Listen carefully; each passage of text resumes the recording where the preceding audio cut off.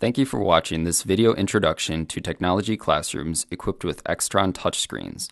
This brief video will show you the basics of operating the presentation systems in your classroom. First things first, you will be greeted with this welcome screen on the touch screen, located on the instructor station. To turn on the projector and get the system ready for your class, touch the On button. Please wait will appear on the screen for about 20 seconds while the projection screen lowers and the projector turns on. Next, you will see the source menu. Along the top of the menu are buttons for each source that can be projected on the screen. Touch the button with the source you wish to present to your class.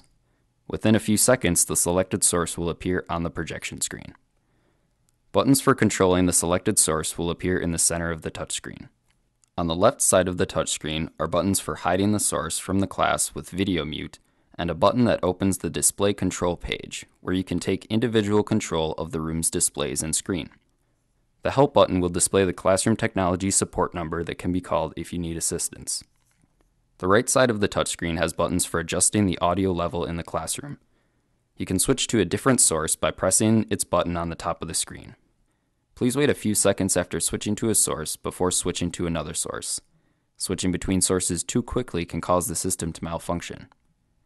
When you are ready to leave the room, shut down the system by touching System Off on the bottom of the touchscreen. Touch Power Down on the confirmation pop-up.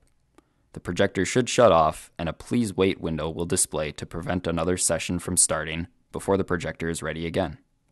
Thanks for watching, and please don't hesitate to call Academic Technology Services at extension 2416 with any questions or to set up additional training.